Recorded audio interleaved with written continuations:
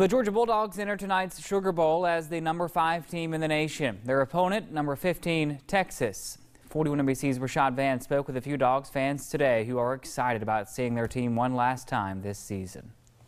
While bars and restaurants in the Bibb County area prep for the big UGA football game, Georgia Bulldog fans are also gearing up for the big game as well. Georgia Bulldog fan Charles Griffin tells us how he preps for the game. Today I'm going to come to Buffalo Wild Wings, enjoy a few beers, watch some TV, enjoy the game with, other Georgia fans. And not only is he prepping for the big game, but he also expects Georgia to come out with the win.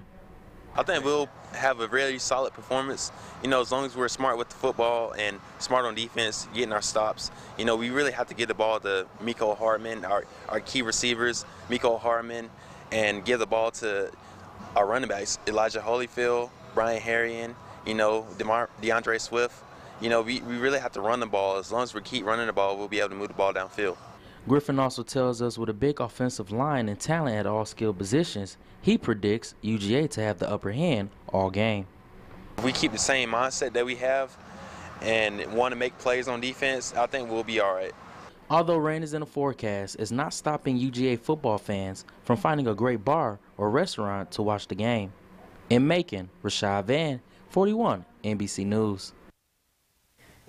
Kickoff is at 8:45. You can watch it on ESPN.